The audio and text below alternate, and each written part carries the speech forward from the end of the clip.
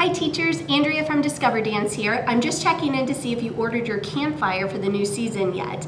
This visual has been the most successful in my Discover Dance classes. I put this on my center mark during our circle time, and we talk about how if we're too close to the campfire, it's too hot, but if we're too far away, it's too cold. So we have to find somewhere right in the middle that's warm and toasty, and that's where we want our circle to be. This is especially helpful teaching little ones how to move around the circle. Sometimes all I have to say is campfire, and they know exactly what I mean, even if it's not there, and they fix their circle. So if you haven't ordered it yet, I'm gonna post the link in the comments below. Have a wonderful day. Bye.